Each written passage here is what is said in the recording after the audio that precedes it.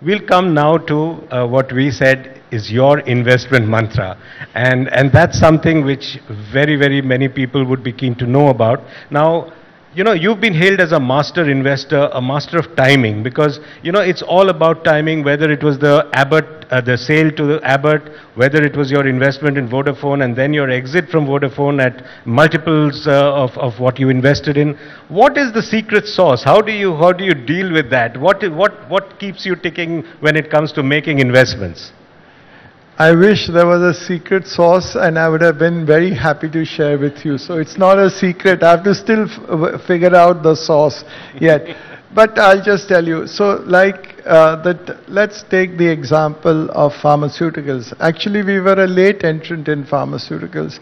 I think very often what I have understood about investing is that one has to understand what the environment is and what you look at the future. Sometimes the headlines, with all due respect to whether it's the media or the consultants or everybody, talks the same language.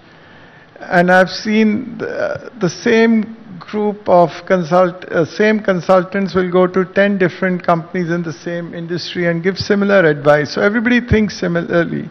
But what is it behind that one has to understand? So when we entered pharmaceuticals, I remember that was a time when almost everybody said that India is not a good place for pharmaceuticals, whether it was for drug price, whether it was for no patent protection, etc., etc. But we felt that, therefore the valuations were low, but we felt that the future in India for pharmaceuticals was good because it was not covered much, so that's why we invested. At the time we exited, I'm talking of the domestic business, so I'm not talking of global. We realized that everybody was talking the same language, India great, India best, and the multiples were crazy. And we didn't see that happening in the future.